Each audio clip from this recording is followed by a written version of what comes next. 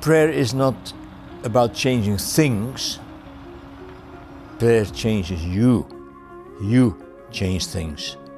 I don't refer to prayer of others for you, your prayer.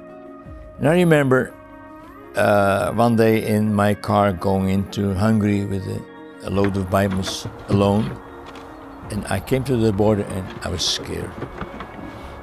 And I knew I couldn't make it. If you're afraid, don't do it. It was already my motto. So I pulled back 10 miles or so, found a little hotel, checked in, and I stayed there for several days, just praying and fasting until my fear was gone.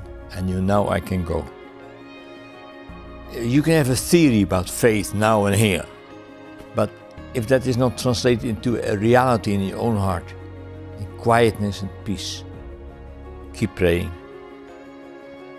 Throughout the years, I have explained the meaning of our name Open Doors by saying every door is open since Jesus gave the Great Commission in Matthew 28, because he never closed the door, he sent us everywhere.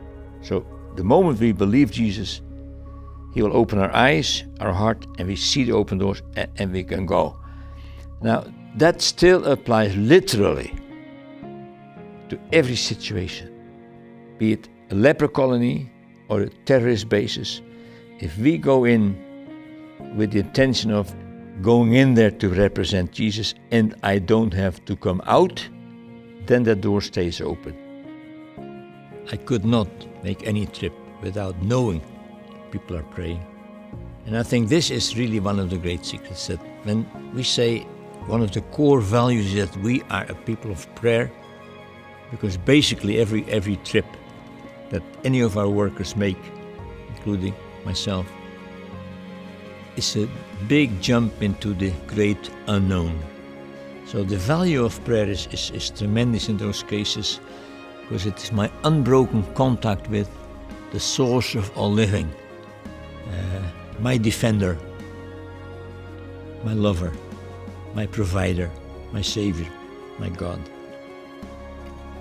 I have one strong wish, desire in my heart, that we can get through to the real followers of Jesus Christ, to impress on them that they can do everything that I did, believe in prayer, give them information that they soak it up, become one with the people they pray for, and then say, Lord, what do you want me to do?